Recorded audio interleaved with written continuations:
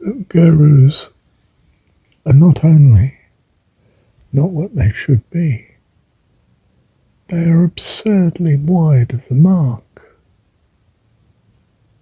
I mean, when you read Kriyananda's biography of his guru, Paramahansa Yogananda, it's living proof that his guru is not enlightened. Miracles abound and absurd statements of aggrandizement.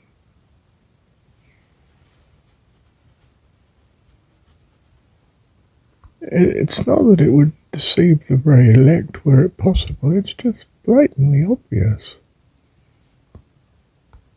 Quite simply, there is nothing more phony than religion.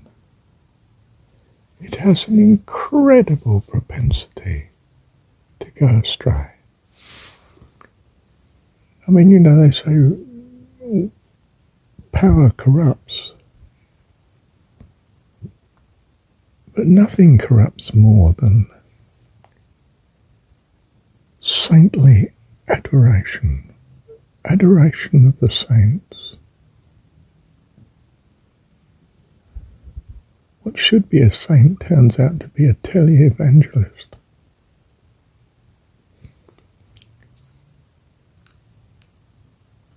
The whole world just looks on in absolute mockery of such, and with good reason. The first principle of life is still everything. Thou shalt love the Lord thy God with all thy heart, soul, mind and strength. And thy neighbour, the one that rescues you, as yourself. The rest is rubbish, noise.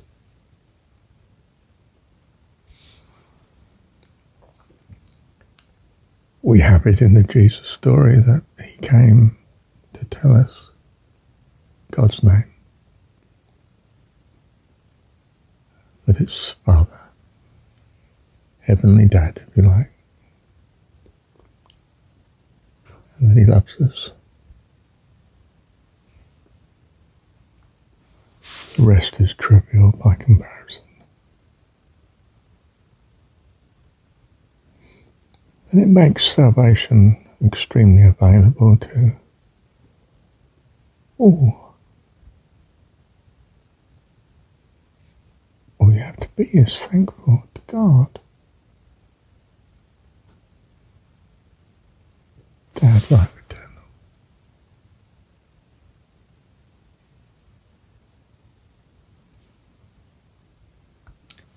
Thank you, Dad. You see, to love God is to love the personification of your values. You can't love anything else. And from it, your living reveals to you where you wish to change your view of God, because your values have adjusted according to your experience of living. The advice that you consider, be it from scripture or from people, the observations that you make of what's in the world and those around you and how it affects you, and your experience of doing, living according to your values and experiencing it, doing so, and experiencing the consequences. And these all adjust constantly what your values are at present, and your view of God, therefore, if you worship the personification of God, being the personification of those values.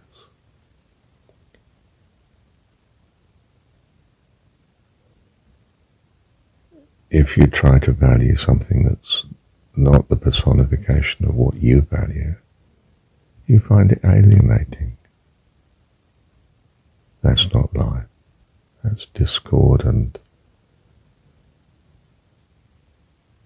lack of creative growing in the way you wish to grow spiritually. Now, I mean, the simplest way of personifying what you value is to imagine God as being your dad and a perfect loving dad.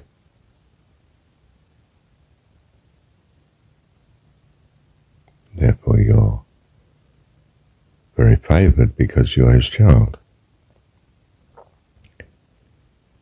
You know you can trust on and rely on such a God, such a person, such a parent. So it's a simple way of saying to us,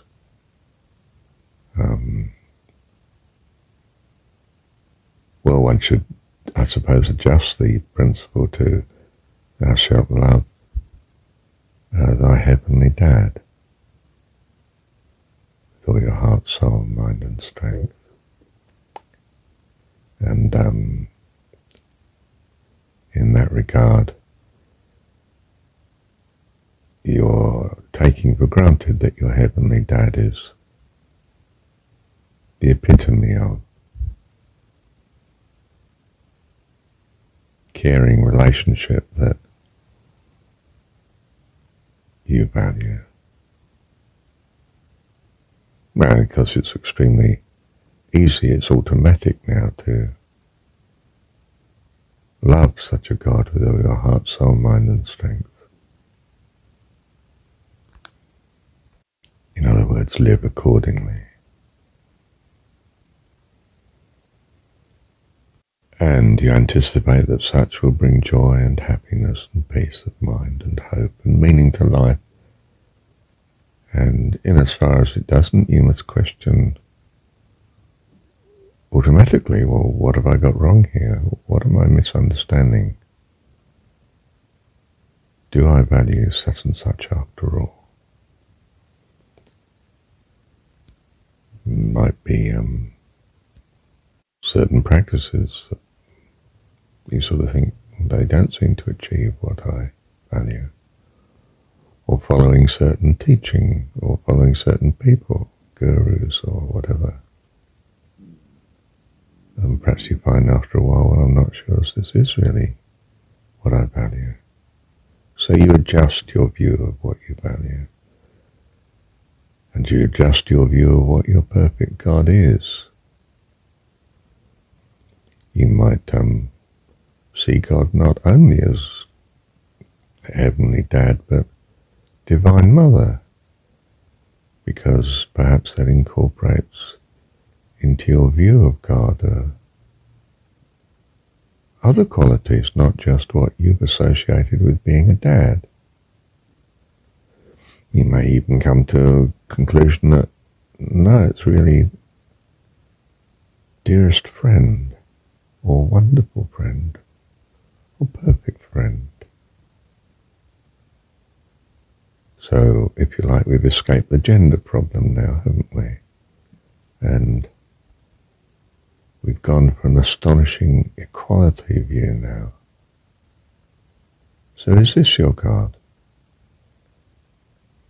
The perfect friend as you understand it. And that perfection will again adjust according to your experience of living accordingly.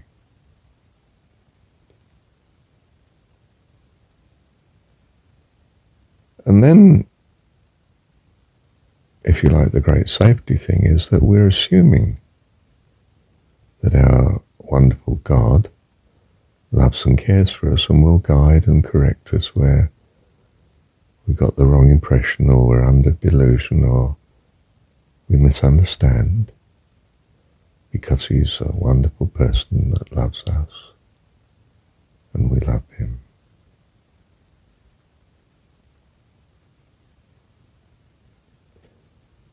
So there's a built-in safety aspect of our conception of God, that he is loving and caring for us, of course, and therefore will guide us through. We trust that. And in fact, this is confirmed with each change we make as well, but we make a change for what we understand to be the better. Oh, such and such perhaps wasn't a good idea, I mean, perhaps it's drinking tap water, perhaps it's chlorine's not the best thing to shove in the stomach, or what's the other thing they put in now? I can't think, but anything they put in the water, so.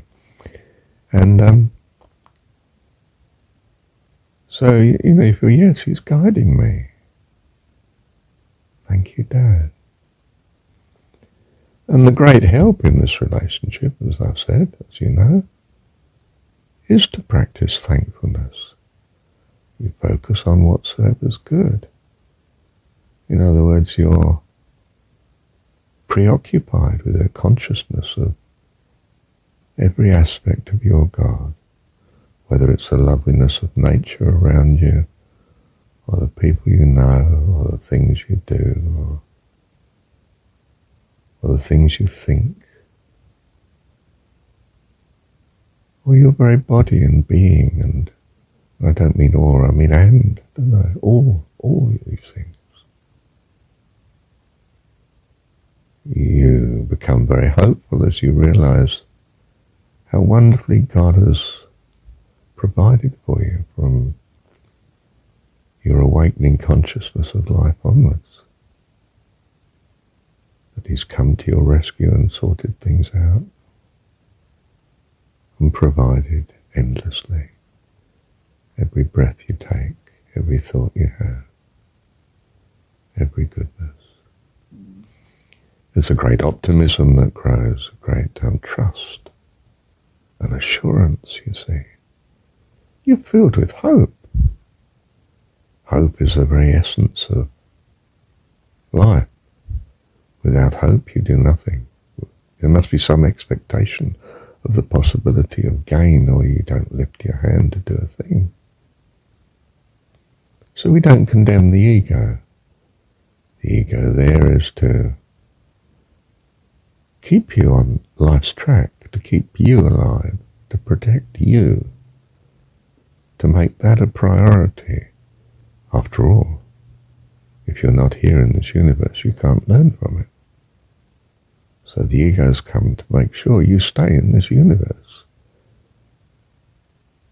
And you don't deny that. It's not that you don't love and care for other people, but you cannot love and care for other people if you're dead and not here. Well, perhaps you can in some spiritual way, but, a great deal of our preoccupation is being here physically alive. And the ego is principally concerned with maintaining that, that you stay alive.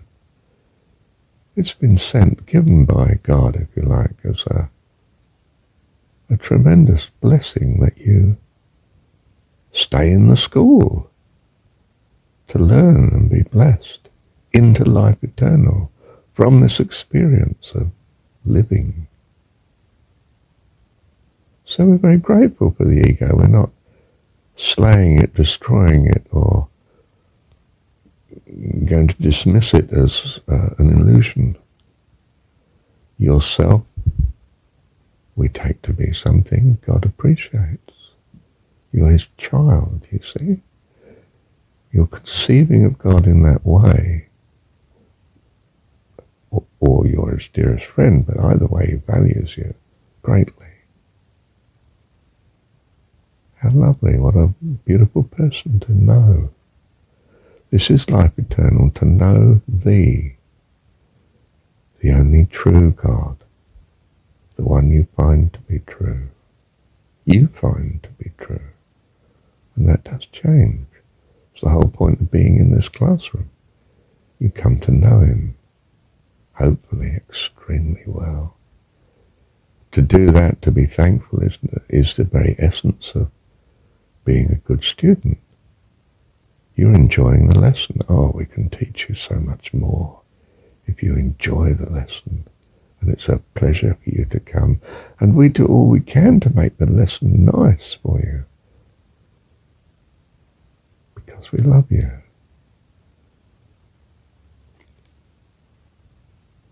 So he's the wonderful teacher, the wonderful aid.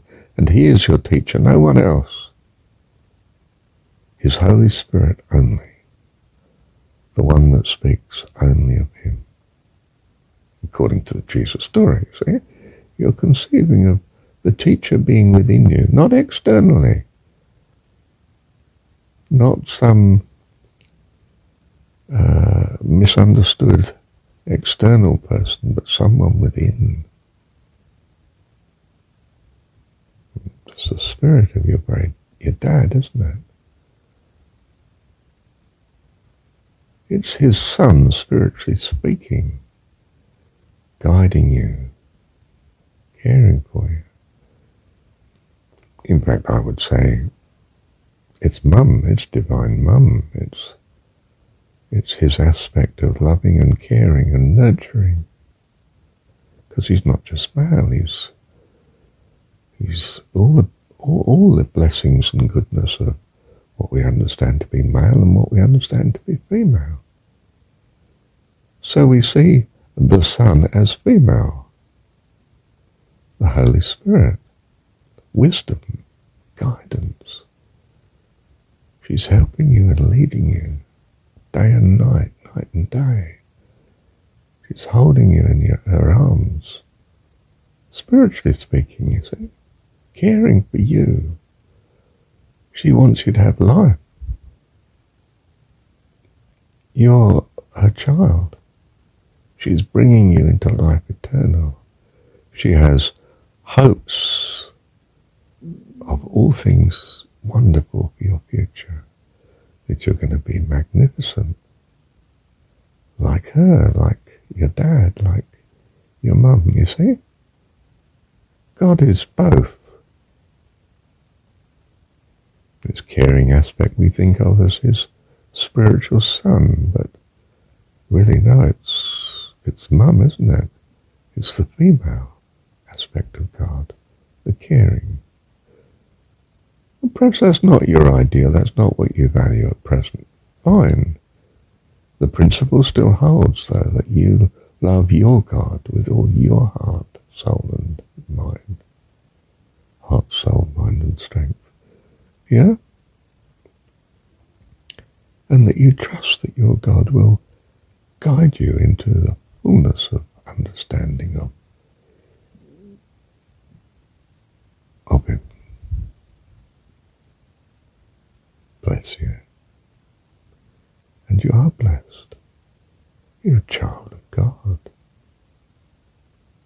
And if you are a child of God, you're going to become a magnificent, wonderful friend of God as an adult in his family, his heavenly house, the kingdom of heaven, which, according to the Jesus story, is within you. So you look within, not without to the world and teachers and gurus and ministers and leaders and experts and, but within. Again, in the Jesus story, the notion is that he's prayed that God dwells in you, and that you receive the Holy Spirit to guide you into all blessedness, into life eternal.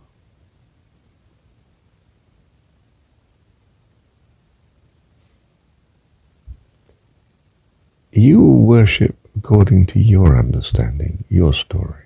I've given you what I take to be mine. But you will worship and love according to your view. And I hope very much you'll be at the same time trusting that your God is ever guiding you in the right direction and loving you.